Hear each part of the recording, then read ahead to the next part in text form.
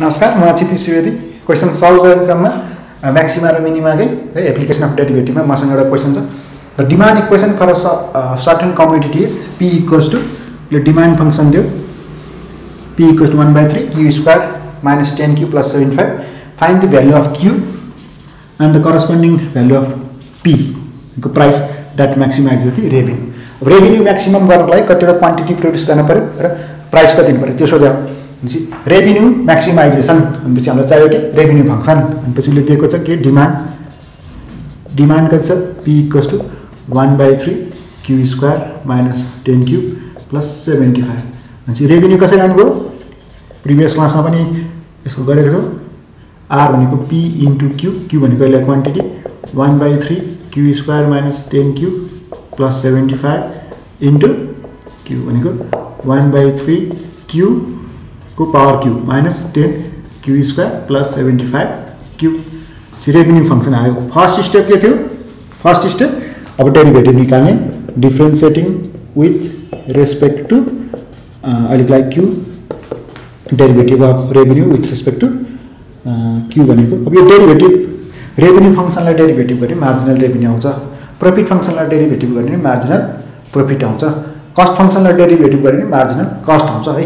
अब यसलाई हामीले मार्जिनल रेभेन्यू भन्न पनि पाइयो। मार्जिनल रेभेन्यू निकाल्यो कसरी भन्दा differentiation of 1/3 q minus 10q square plus 75 q भनेपछि 1/3 इन्टु 3 q स्क्वायर हो माइनस 20 10 इन्टु 2 q हैन प्लस 75। डेरिभेटिभको त मैले प्रिभियस क्लासमा धेरैवटा क्वेसन सल्भ गरेको छु। भनेपछि अब आएको चाहिँ यो क्यान्सल हुन्छ q square minus 20q plus 75 derivative कसको रेभेन्यू फंक्सनको।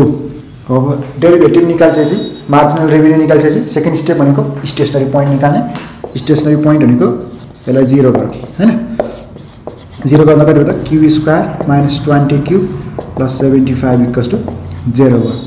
भनेपछि अब 75 लाई यो फर्स्ट इन्टु लास्ट यो इक्वेसन भने यसलाई फ्याक्टराइजेसन गर्दा q स्क्वायर 75 लाई 20 भन्नु पर्यो। 75 लाई 20 बनाउँदा 25 सरी यो कति हुने त भन्दा 15 र 5 भनेपछि 15 5 जा 75 को माइनस 1 हुन्छ minus 15q minus 5q plus 75 equals to 0।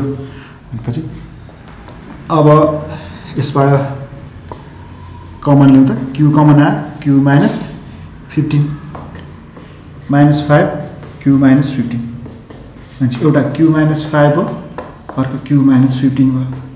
भनेपछि either q equals to 5 or q equals to 15 दुईटा भयो। एउटा यसबाट गर्दा q इक्वल्स टु 5 यसबाट गर्दा q इक्वल्स टु 15।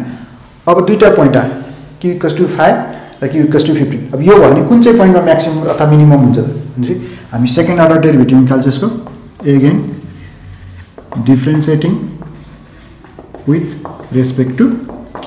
हामीलाई थाहा छ नि सेकेन्ड अर्डर डेरिभेटिभको स्टेशनरी पोइन्ट लगाएर सेकेन्ड अर्डर डेरिभेटिभ राख्दा नेगेटिभ आयो भने म्याक्सिमम हुन्छ र पोजिटिभ आयो भने मिनिमम हुन्छ। त्यो प्रिभियस क्लासदेखि गर्दै आएको छ। भनेपछि यसको डेरिभेटिभ गर्दाखेरि differentiation q square minus 20q plus 75 भनेपछि 2q minus 20 second order derivative. अब दुईटा पोइन्ट आएको हैन एट q इक्वल्स टु 5 राख्दा के हुन्छ त यसमा राख्नु d square r dq square भनेको 20 इन्टु 5 माइनस 20 भनेको 10 माइनस 20 भनेको माइनस 10 लेस देन 0 नेगेटिभ आयो भनेपछि यसमा के हो त म्याक्सिमम हो।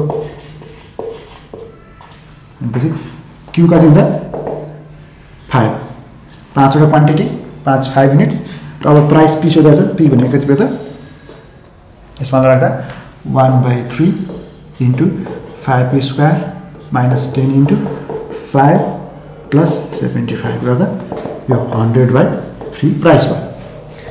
अब यो यहाँनिर हामीसँग अर्को क्यू पनि थियो नि होइन अर्को क्यू 15 थियो। अब 15 राख्दा के हुन्छ एउटामा हामीलाई म्याक्सिमम आइसक्यो कि म्याक्सिमम थाहा पाउनु कि सेकेन्ड अर्डर डेरिभेटिभमा त्यो स्टेसनरी पोइन्ट राख्दा नेगेटिभ आयो त्यो ठाउँमा के हुन्छ म्याक्सिमम हुन्छ। 5 राख्दै नेगेटिभ आयो भनेपछि यसमै म्याक्सिमम हुन्छ। यदि हामीले क्यू 15 राखेर भने के हुन्छ second order derivative 2 into 15 minus 20 हैन 2 इन्टु 15 माइनस 30 भनेको कति हुन्छ त भन्दा यो भनेको योसँग 2 into 15 5 को सट्टा 15 भने माइनस हुन्छ 30 minus 20 भनेको त कति 10 आयो यो ठाउँमा पोजिटिभ आयो कि सेकेन्ड अर्डर डेरिभेटिभको स्टेसनरी पोइन्ट राख्दा पोजिटिभ मतलब त्यसमा त के भइहाल्यो मिनिमम भयो अहिले हामीले सोधेको थियो म्याक्सिमम तर प्रफिट सरी अहिले रेभेन्यू म्याक्सिमाइजेसन गर भनेको थियो त्यो बेलाको लागि पी र क्यू निकाल्नु पर्ने थियो पी 100/3 भयो क्यू 5 हो यसरी मैले यो क्वेसनमा रेभेन्यू म्याक्सिमाइजेसन गरेँ नेक्स्ट क्लासहरुमा अरु क्वेसन सल्भ गर्छु यो क्लास यति नै थ्यांक यू